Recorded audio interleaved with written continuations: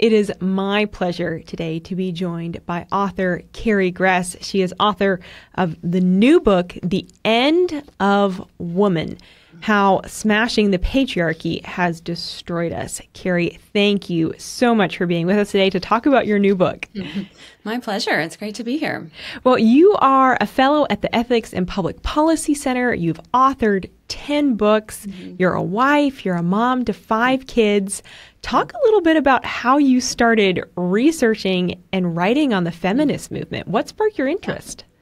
Yeah, it's actually funny because when I was in graduate school, I swore I would never get involved in women's issues. I mean, I think I even said it out loud. And so I still kind of laugh that it's something that I'm interested in. But one of the reasons why I didn't like it was I felt like there was a lot of good content out there for women to sort of skirt around, the radical feminist movement. But so much of it was written very academically, and it was not anything that I could pass on to friends or family or to people that I knew that were really struggling with their lives and lifestyles. And so anyway, it just was one of those things that just sort of came about. I started writing really about one of the first books that I wrote on women was about motherhood and just how much motherhood transforms us. I think, going from that experience of thinking that, next week it's going to get easier with my newborn. Next week will be easier. Next week will be easier. And then finally realizing like, wait a minute, maybe it's not supposed to be easy. Maybe this is helping me become a better person through these trials and all these things that are pulling me out of my own sort of narcissistic cocoon that I had created for myself. So anyway, it's just been very gradual, but feminism itself, I really didn't intend to take it on until, in this huge way I do with this book, until I started looking into first wave feminism. And I'm sure you've heard so many people say, feminism was hijacked in the second wave. And so I was just expecting to sort of dig into the first wave and thought, well, it's just going to be all these really nice, lovely things about women and, much purer understanding of womanhood. And I was just shocked at what I found because it was so different. It was also so clear to me that what we're seeing in the second wave actually had its roots in the first wave. So that's really kind of the arc of, how we got to this point. And I think that's one of the most surprising things that I found as I began reading your book was we hear so often this differentiation between the waves of feminism and how different they are. And when you started talking about kind of this through line through all of them, it was like, wow, that's so fascinating. So I want to dive deeper into that in a moment. But before we get to that, I thought it'd be helpful to just first define some terms and starting with, feminism. When we talk about the feminist movement, when we say that word feminism, for the purposes of our discussion, what do you mean by that? No, I think that's a fantastic question because it's used almost differently by every woman, I think. And, the one thing that seems to be kind of common is this idea that feminism is you're pro-woman. The problem is, of course, is that what I mean by pro-woman is going to be very different than what Gloria Steinem means by pro-woman, and that's where things break down. So the definition that I work with now is really focused on 3 elements that are, I think, run through first wave, second wave. There are obviously going to be variations of this, and I'll go into those 3 in a second. There are going to be variations of it, and I think it's really incumbent upon people that still call themselves feminists to define what they mean because these 3 are so pernicious. But the first one is free love, which is the end of monogamy and really the breakdown of the family. The second one is what started out as being called restructuring society. It later was called smashing the patriarchy, and actually Engels had something to do with that. This wasn't just some feminist idea. In fact, a lot of these ideas did come from men. So that's the other ones, smashing the patriarchy. And then the third one is just the involvement of the occult. So those are the 3 threads that I found running, throughout the first and the second wave, and certainly we're seeing it now. And the third and fourth waves of feminism. So that's what I mean by feminism when I'm using it in this context. Okay, that's so helpful. Thank you. Okay, so let's go all the way back then to the beginning of the feminist movement. And I love that you take us all the way back in the book to the 1700s, and you talk about a woman named Mary Wollstonecraft. You say that and by many, she's considered the first feminist. Who was she, and why is she really considered the start of the feminist movement? So Mary Wollstonecraft was a woman that she was very much involved with a lot of the revolutionary ideas connected with the French Revolution.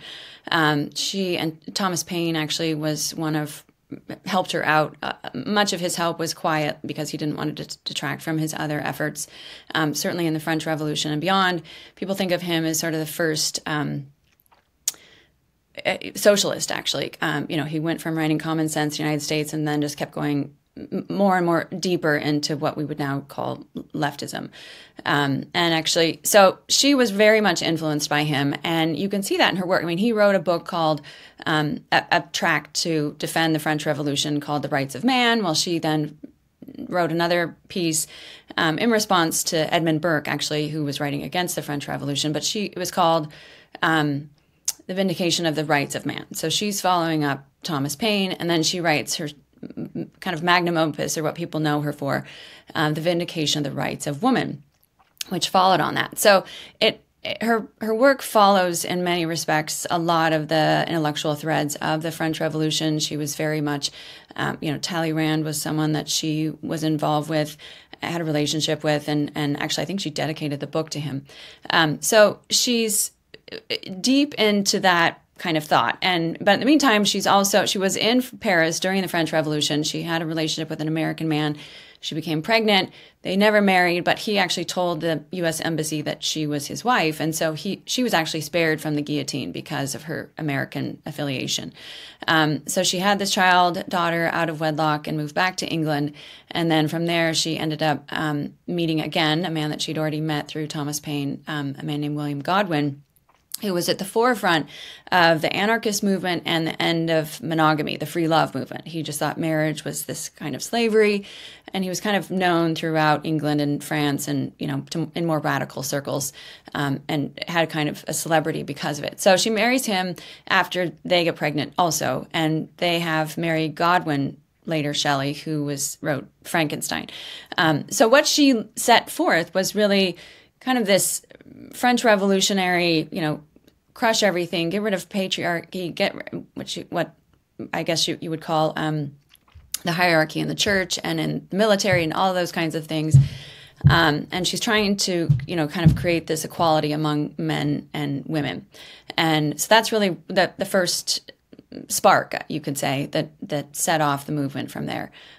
So yeah, she's a fascinating character. She herself had horrible parents, really incredibly awful example of what men and women should be, and I think that kind of comes through in her work as well. So yeah, she's a very colorful woman. She died in childbirth, actually, when Mary Godwin was born. So that's really the end of her story at that point. And after that, of course, the story moves on of feminism with Mary Godwin Shelley and Mary Shelley's husband, Percy Bysshe Shelley, the poet, the well-known poet who integrated a lot of Mary's ideas. So how did her ideas then go and translate into these other things? The other things and really those waves. First, obviously, starting with the first wave of feminism and moving along. Yeah, well, this is where I think it's really interesting because I think very few people realize that feminism, these three pieces, the occult, smashing the patriarchy, and free love, all came together in the work of Percy Shelley. In his poetry, he was trying to create what he called the women's revolution. So he's taking ideas from Godwin, he's taking ideas from Wollstonecraft, putting them together, adding his own. He had this, this was a barbaric man, actually. He was involved in the occult. There's this whole string of suicides of women that he had seduced, including his wife, had committed suicide, his first wife.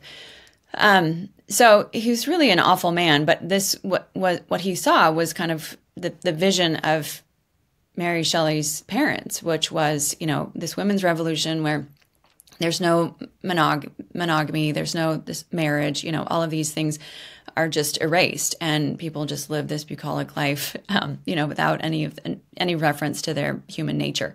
And he concocts this, actually, interestingly, around the same time that his wife is writing Frankenstein.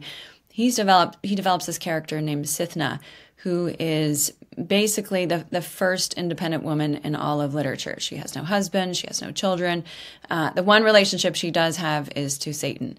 And this woman becomes kind of the model in the minds of later feminists in the 1800s, including Elizabeth Cady Stanton, as the movement is moving forward. So he's the one that kind of put his stamp on it and made it, gave people someone tangible to think about in these very new and radical terms.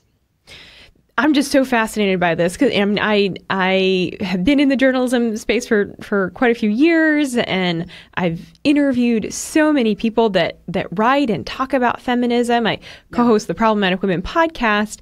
Right. I've never heard anyone bring up the occult roots within the feminist movement.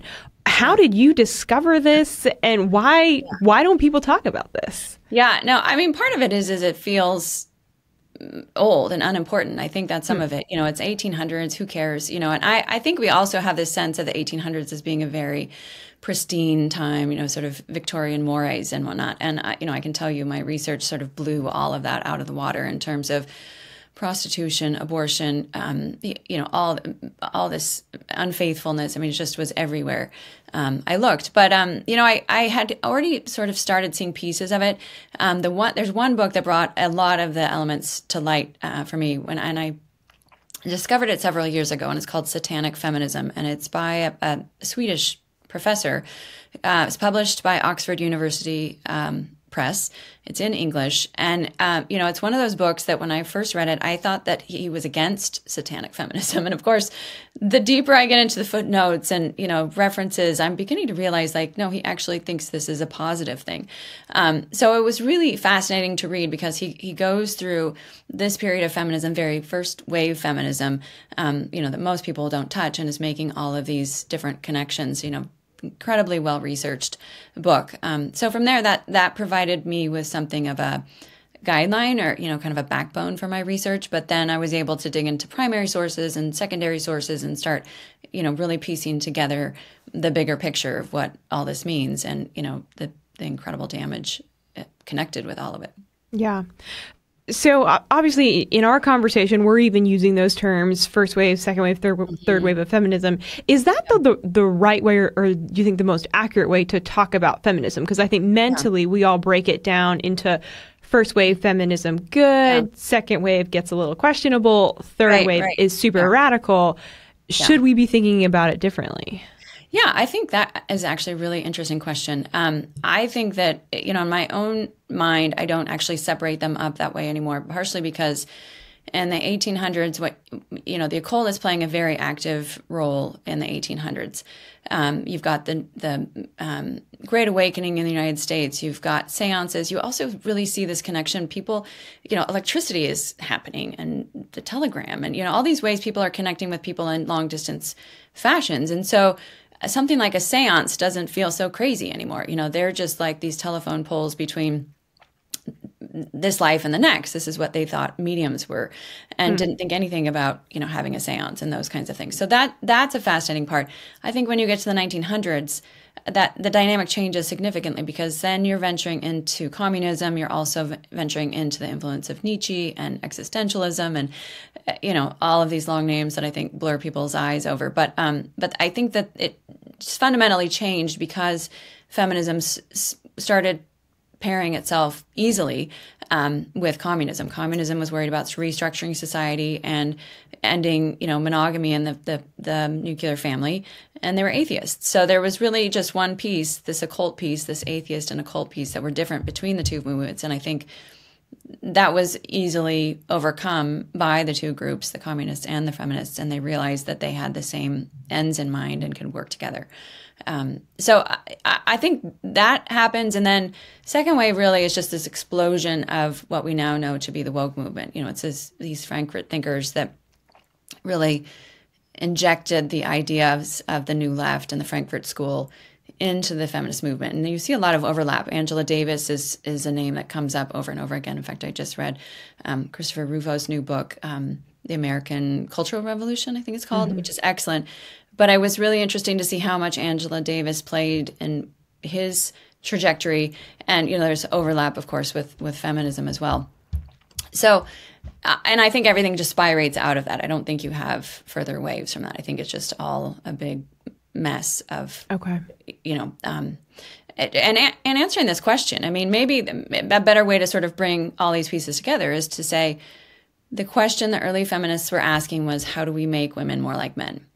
And if we look at it through that lens, then all of a sudden sort of the last 200 years make sense. And we see, they are trying to make us men. And we see that happening biologically now. We have the technology to turn our bodies into something that appears more masculine, even though it can never be done thoroughly. But yeah, I think that kind of bridges these pieces and connects them together in ways that might be difficult to see sometimes. But that fundamental question, I think, is how you can sort of see the tweaking going on. And now even the infighting between those who are for trans and those who are against trans. It's just the ideology is really turning against itself. Yeah. You write in the book, The End of Woman, that feminism, the feminist movement, their failure at its root is a misdiagnosis of what actually ails women. Yeah. How has the feminist movement misdiagnosed what is ailing women? Yeah, no, I think that's a great question. I mean, partially because we can see by the fruit of it. And I'll go back to giving you an answer in a second, but I want to just point out it hasn't made women happier. We see women are more depressed, suicides are higher, suicide rates are higher, divorce rates, even things like STDs, all of these are sort of contributing to that. But the solution that feminism has offered is really one, again, back to that idea of making us more like men. Early feminists looked at the struggles that women went through, and, believe me, there were enormous and awful things that women went through. Most women were not that many steps away from destitution or prostitution or, something horrible, starving, horrible things happening to them. So something had to be done, but their decision was to move in a way that didn't edify or didn't help women, certainly as mothers, didn't help them become better mothers, didn't help them with their relationships with men. And then, of course, over time, you gradually see this just turn into power, where feminism really becomes a question of power and control. And of course, people can't live their lives that way in any kind of happy way when you're busy trying to be, in control and in power over things that you're not meant to be in power of. Furthermore, being told that your husband is your enemy and that your children are your enemy. That's really what we've ended up with by asking that fundamental question. So rather than saying, how do we help women, bear their children or deal with difficult husbands, it's just get rid of them. That's been really the solution, is make us this independent woman that Percy Shelley drew out for us, where we don't have any of these encumbering details, and then we'll be really free. I think that's the message that I keep sending to us. So then, Carrie, if the feminist movement was not the answer to the ails of women, how could women have overcome things like having limited options in their career and the right to vote without the feminist movement? Was the feminist movement a necessary evil? Yeah. And that's another great question. I think especially in light of the fact that a lot of us feel like we can't question the feminist movement because you feel guilty. I have an advanced degree and I work and, all of those things that I obviously feel grateful for.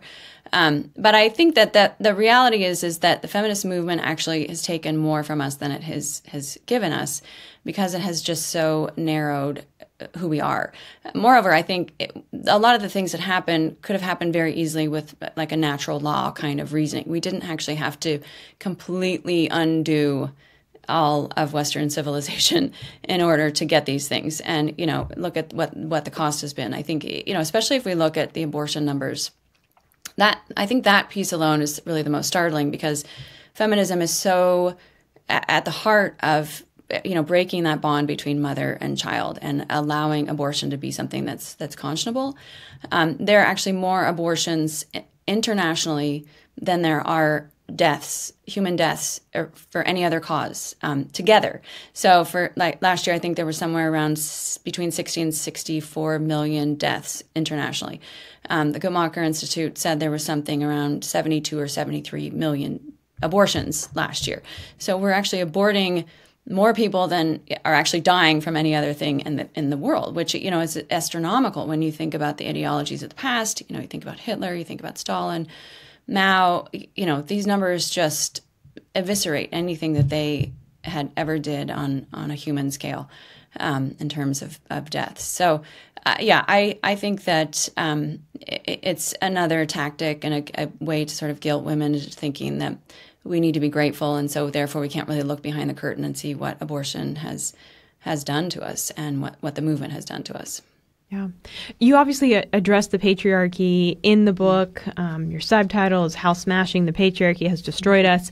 Right. Now, most women, when they hear that term patriarchy, their mind sort of goes to the suppression of women. So how did getting rid or attempting to smash the patriarchy, how do you argue that actually is a harm to women? Yeah. Again, this is another hard thing. I've heard so many people define patriarchy in very, very different terms. There's a whole side story that goes with that. But I think that the reality is that what we've done is belittle men, and we have made men, the goal, one of the stated goals, especially in the 70s of feminism, was to get rid of gender altogether.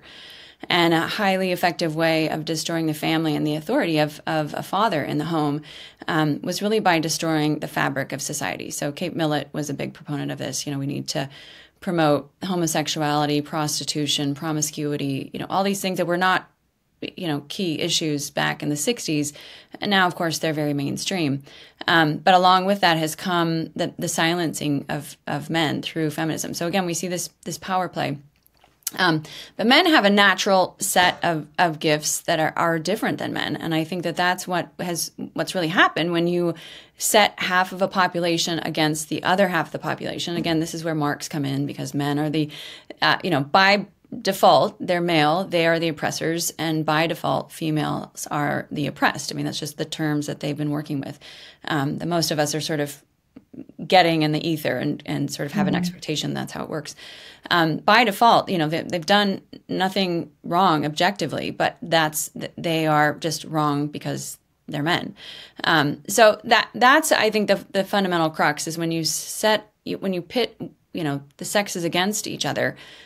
What's really going to happen is again a further breaking of the family, further control over society, because broken people are much harder to control than intact families are.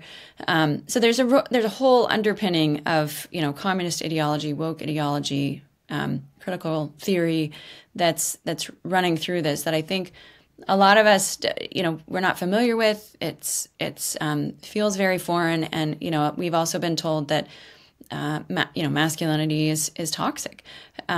So it's hard to sort of parse these things out. And I try to make a lot of that clear in the book to just help women realize, no, this is intentional. And this battle of the sexes has not helped us, because, it's creating all these women who, and maybe this is one of the saddest things, is just the women that I meet who have really followed through on the feminist ideology, and they get to their 40s, 50s, 60s, and they think, well, I have a lot of money and I have a good career, but I'm lonely. My parents have died. I don't have children. There's this deep desire to love and be loved, and, it's too late for them to have children. And what do we do at this point when we've realized, maybe this wasn't what I really wanted. Maybe this was not the path I wanted. So those, I think, are the really sad stories. Is obviously God has a plan for their lives, but it's just harder to figure that out when you get to a point where you've sort of been painted into a corner by an ideology that you didn't realize was going to leave you in this situation. Mm-hmm. Well, you really do such a beautiful job, and I so appreciate that you parse out so much of this so thoroughly in the book, The End of Woman. And you alluded to it just a moment ago, but I appreciate and I find it really fascinating how you do explain how the feminist movement has led to so much as far as what we're seeing now with the push of transgenderism, and that it's not a coincidence maybe that we are where we are. Yeah. And I really just thought that was fascinating that you explain, no, this is how we got here. And it's been a long time coming. Yeah, no, it's definitely been a long time coming. And I think, one of the trends that I've been following, just as an aside over the years too, is just even what we're seeing with the pet craze in our country. We spend $700 million on pet costumes each year. I mean, that's just an astounding amount of money. And I think what it points to in many respects is that women have this desire to mother someone or something.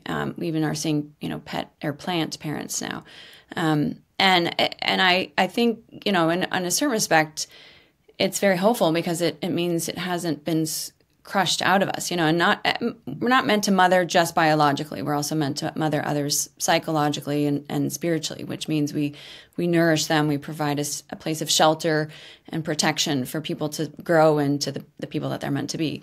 If you're looking for a more specific definition of motherhood, but that's one of the byproducts is if you take children and grandchildren away from women, then this is not going away. This is something that's sort of part of the core of who we are, and that's where we're seeing it. So, between pets and the trans issue, and all of this incapacity to really even define what a woman is, all of these things have been kind of on a slow burn for a long time, and we're seeing the real fruits of them.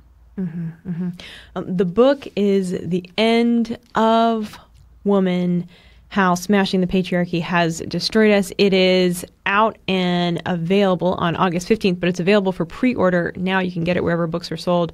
But Carrie, thank you so much for your time. We could talk for like 3 hours because there's just so much that you have articulated so well in this book. So I just encourage our listeners to pick up a copy. This is a fascinating read for men and women. So for anyone in your life who's interested by this topic, this is a must-read. Carrie, thank you for your time and for being with us today. Thanks so much. It's been great to be with you.